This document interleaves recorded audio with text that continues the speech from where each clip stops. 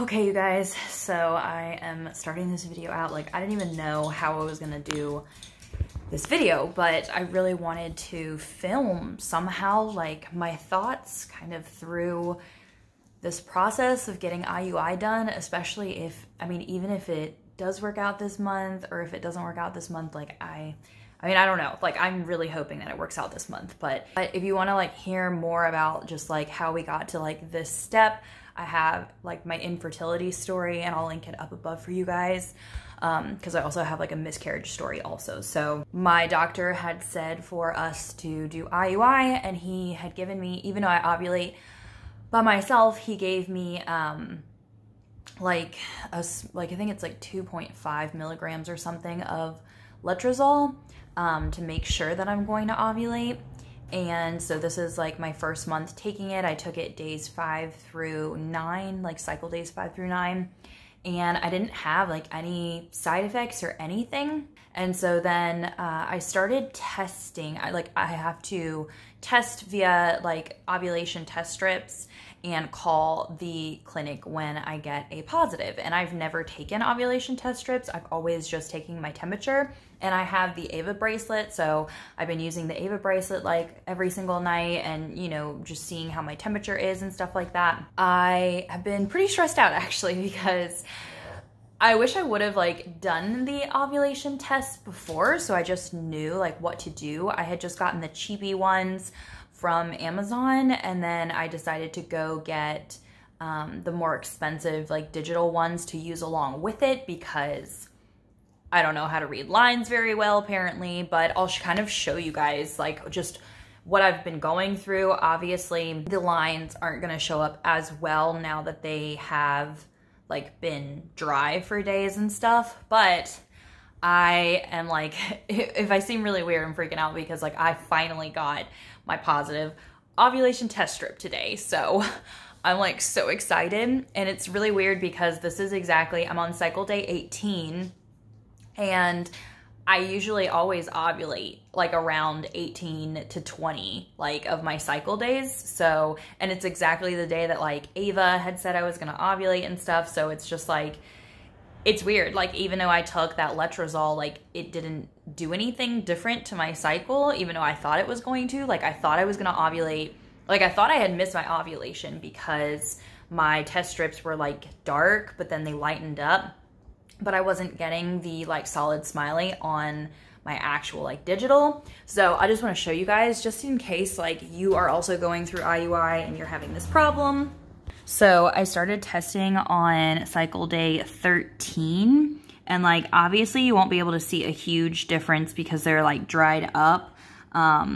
But like they were almost as dark, like this one was almost as dark, and I thought that I was gonna like have a positive soon. But then it got lighter, and then it was light this morning, but then it was like almost as dark. Like I was pretty sure I was gonna ovulate on this day, but then it got lighter again, and then it definitely got lighter, and I thought I missed my chance.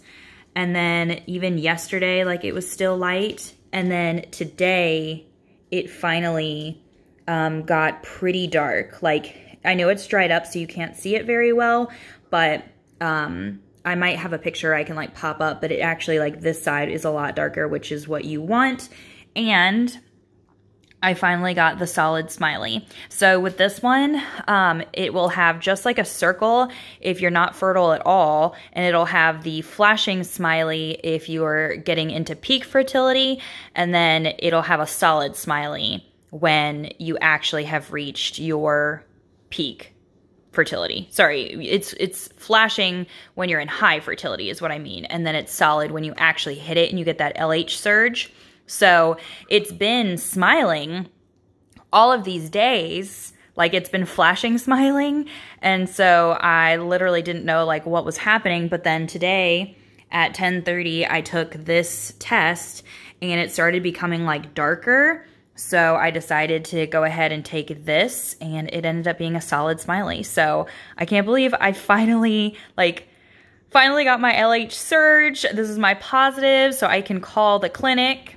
Unfortunately though, it is Sunday and my clinic is not open on Sunday. So this is a stressful process, like not gonna lie. It, like for me, thinking that I like missed my ovulation or thinking that like I didn't know how the tests were working. Like I was really stressed out like last week dealing with all of those tests, and I had kind of given up, or I just felt like I had given up. Like I was like, whatever, like a month is wasted, because if you think about it, like it takes a whole month for you to be able to like do this over again, and a month can last a really long time. So I'm just really excited because I only had taken one test yesterday, and like with it being so light, like I didn't even take a digital yesterday. With it being so light, I was like, okay, whatever. Like I'll just take one cheapy test every day, see if it's gonna get darker, and if it like totally disappears, then I know that I've like lost it. Like I've missed my ovulation. But I was super surprised when it started getting really dark. And then I was even more surprised when the digital said it's positive. So I'm super excited. It's only like noon right now, and all of this happened at like 10:30, but I literally was like so like nervous and crazy I didn't even film anything. But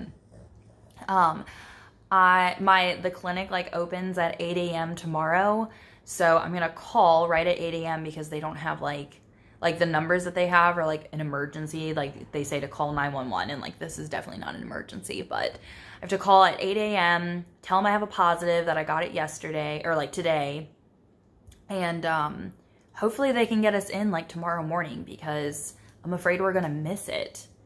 But I'm just really hoping it works out like the first time, because like this is not cool to have to do this every month, and I'm like really nervous about the whole IUI procedure.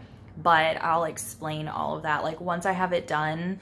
I'll update this video and explain like exactly what it was like having an IUI done, and then hopefully we get a positive pregnancy test. All right guys, I'm sitting in the parking lot. It is 3:46. Today is Monday, August, is it the 26th, I think? Yeah. And I had woken up this morning because like yesterday was when I got the positive ovulation test, and the clinic wasn't open yesterday because it was Sunday, and so I had to wait until 8 a.m.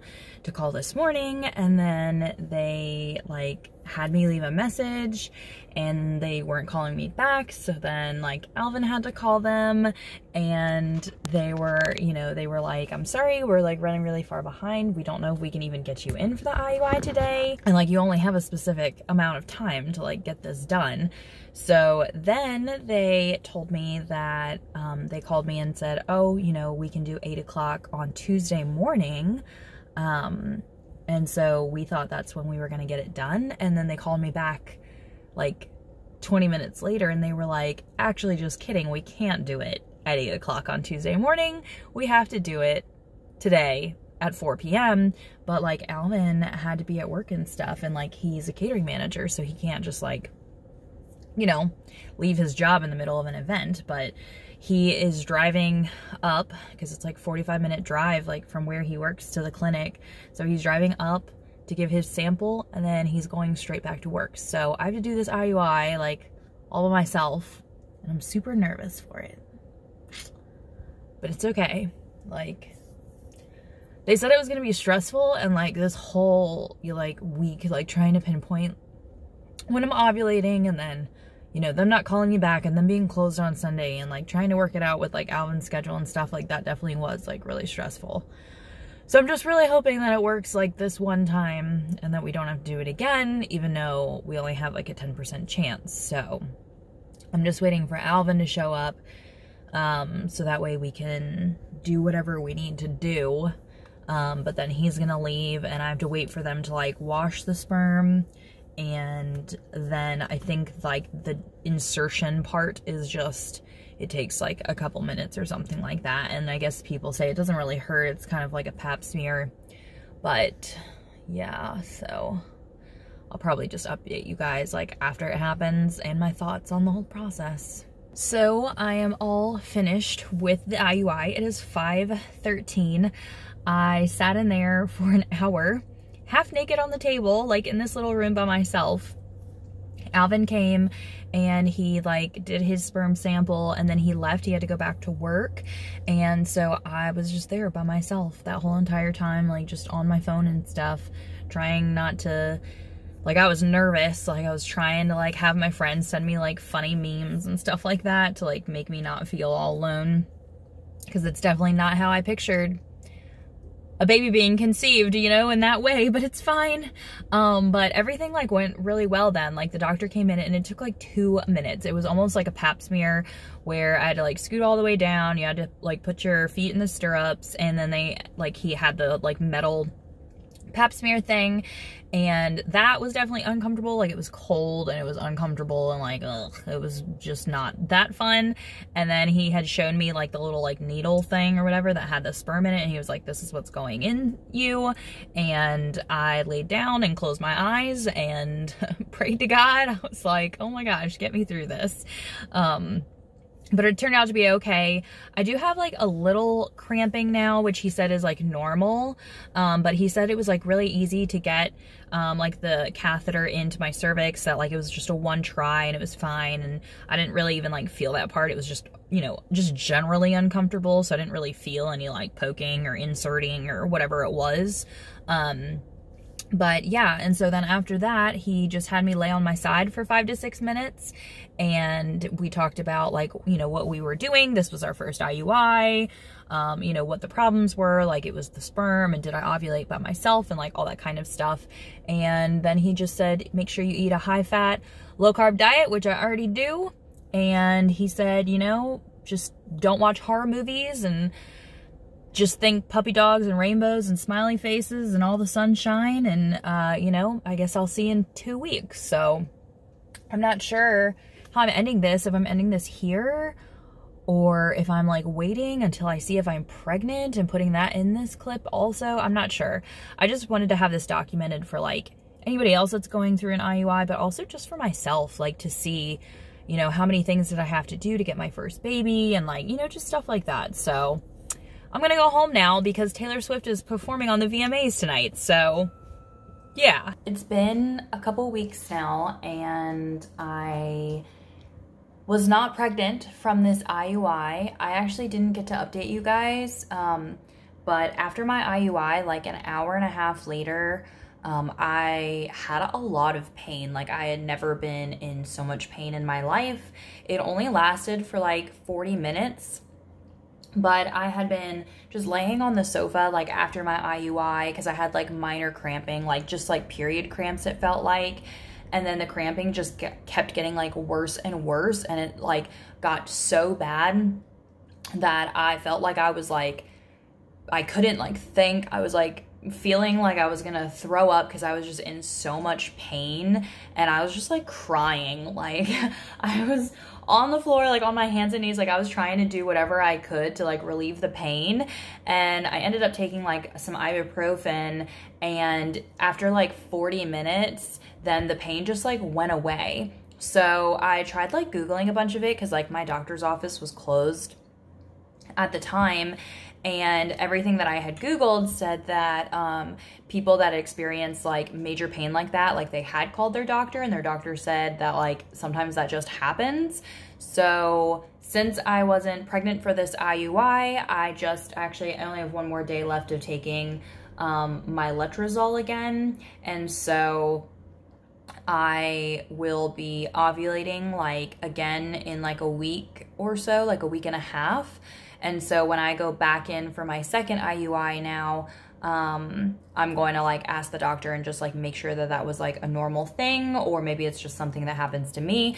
But it's funny because I was going to make this video like saying about how easy the IUI turned out to be, like how like, you know, the process of the IUI was not painful. The doctor said that like everything went really well, but then after going through that like extreme pain later that evening, and I was like sore, like I could hardly walk the next day. Like I've never felt like sore in that area. It was just really, really weird. And even like we technically weren't allowed to have sex for like 48 hours. And so after 48 hours, like, we tried having sex, and like, it's still like, my cervix was like so sore. It was so weird. So I want to make sure that that's like a normal thing, or if it was okay, or if something went wrong with it. I have no clue.